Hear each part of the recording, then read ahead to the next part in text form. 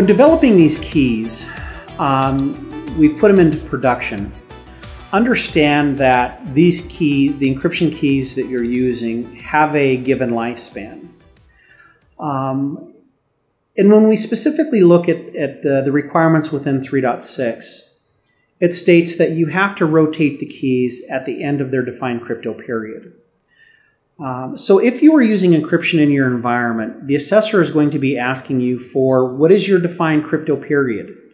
Now, once again, it's not up to us as assessors to define what your crypto period is, but it is up to us to determine whether or not you've done your due diligence around the key, the time and period that you use your key. Now, if you as an organization, if I come in to assess you and say, hey, Johnny, what is your crypto period? And you say, well, Jeff, you know that our crypto period is every year and we rotate the key then. I might, say, fine, that's great. Well, how did you define your crypto period being a year?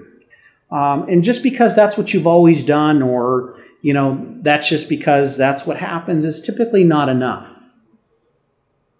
Understand that a crypto period does not define necessarily define a period of length. A crypto period is not a month, a year, a week, 3 years, 6 years, whatever. A crypto period is typically a number of transactions that a key is good for.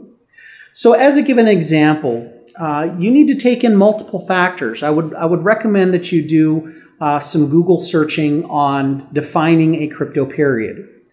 But effectively what we're doing is we're taking the key strength, the key length, the encryption algorithm that we're using, we're taking the exposure to the key, we're taking, there's a multiple of variables that go into defining what a crypto period is.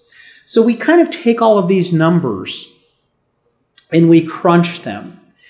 And the output of that is not a month, a week, a year, it's a number of transactions.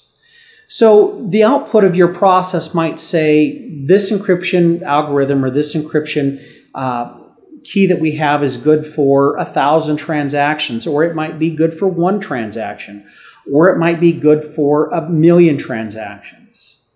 So now that we have the number of transactions that the key is good for, then we have to look at, okay, well, how many transactions do you process in a year? If your key is good for 1,000,000 transactions and you do 1,000,000 transactions a year, okay, that's fine. You can rotate that key out for every year because the crypto period is a year.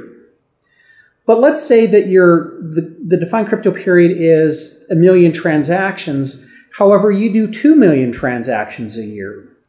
After that 1,000,001 transaction, that key has become weakened, and we would expect you to rotate the key out at that point. In that scenario, your encryption period, your crypto period, is really 6 months rather than a year. So as assessors, what we're looking for is not just that you have defined a crypto period, but we really kind of want to get our hands around what have you done to define that crypto period. So after that's been defined, then we're going to ask you for evidence that your key has been rotated. This evidence can be a change control, right? So it can be just some artifact to state that you've rotated the key. At no point ever should your assessor ask you to see what your encryption key is, see what the old one is, or see what the new one is. They're just looking for evidence that the keys have actually been rotated.